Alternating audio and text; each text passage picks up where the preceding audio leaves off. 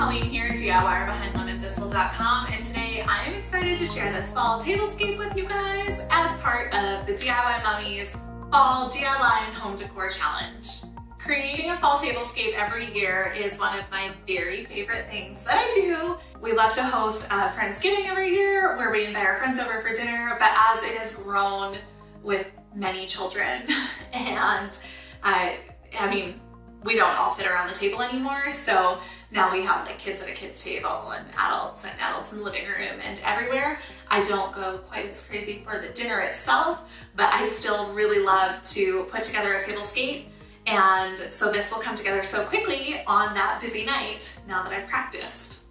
Before I get into the details, if you have not yet subscribed to my channel, I would so love if you did that below so you don't miss out on any more DIY or home decor videos. All right. The first thing that I like to do after I clean my table, of course, is to gather all of my supplies together. Everything that I'm thinking I might use in the tablescape, from candle holders to mini pumpkins, straw flowers, cutlery, dishes, napkins, any foliage. I had asked my husband to pick up mini pumpkins for me last year, and he came back with these tiny little things from the craft store instead of the mini pumpkins from the grocery store that I love to get. So this year I was determined to use them. So I painted them up some beautiful fall colors. These ones are from Fusion Mineral Paints, and then I think the tan is from Martha Stewart Crafts.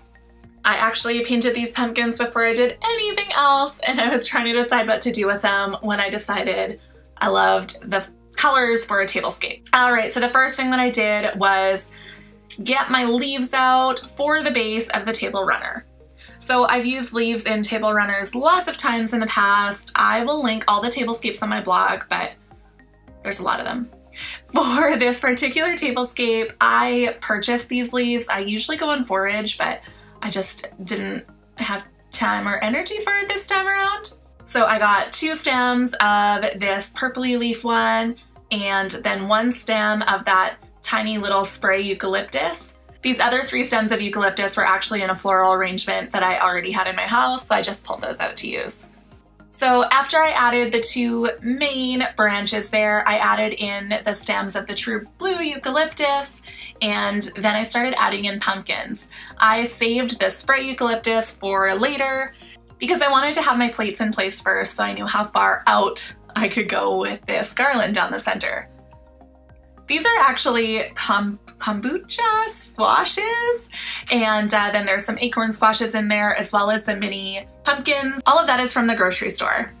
And then if you need a snack break, take a snack break apparently.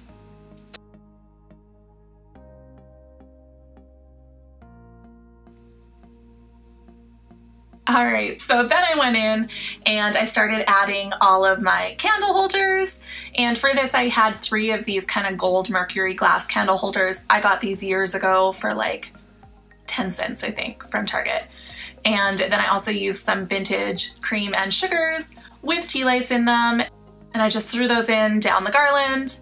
And then I added in the tiny little elements. It's kind of a good idea, I find, to go from biggest things to smallest things when you're decorating a table, or anything really. Like if you get those big things in place, then you can add the smaller things in around it. So the smaller elements that I had here are these tiny little pumpkins that I painted, and then straw flowers that I popped off the stems. I just started putting them around, and then I moved them around as I add more stuff. So I've cut out a lot of that moving it around, but you can see it's really just playing. Last but not least, I got clipping that eucalyptus spray.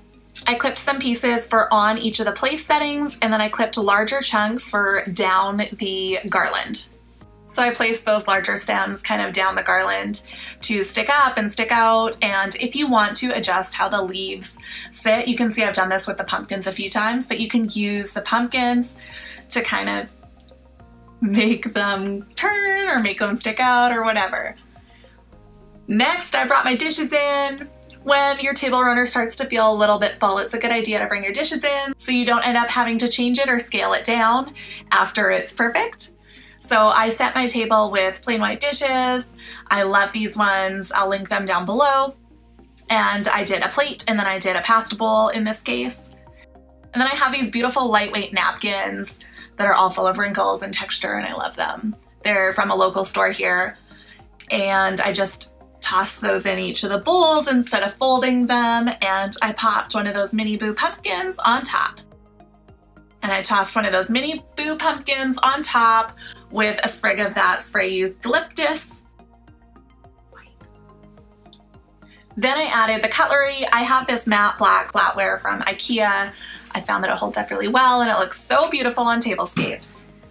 As I put the flatware on, you'll notice I'm adjusting some of the garland and some of the little flowers that were in the way of the flatware. So that's why I suggest doing the place settings sooner rather than later so you don't have to adjust absolutely everything. Next, I hand lettered on the pumpkins. I have an entire post about hand lettering on pumpkins, but I love these markers. I'll link them down below.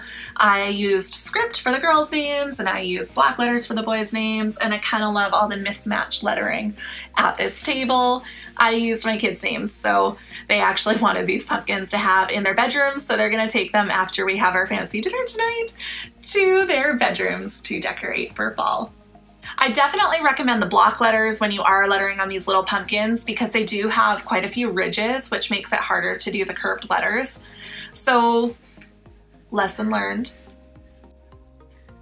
My camera stopped recording, but I did also add water glasses to the table. And then before your guests arrive, you can light those candles and pour some water in the glasses. Then you're ready for your dinner party. I am so pleased with how this turned out. I love the colors. I love the warm glow from the mixed metal candle holders. I just love everything about it. Fall tablescapes are definitely my favorite type of tablescape. I am just in love with how cozy they make everything feel.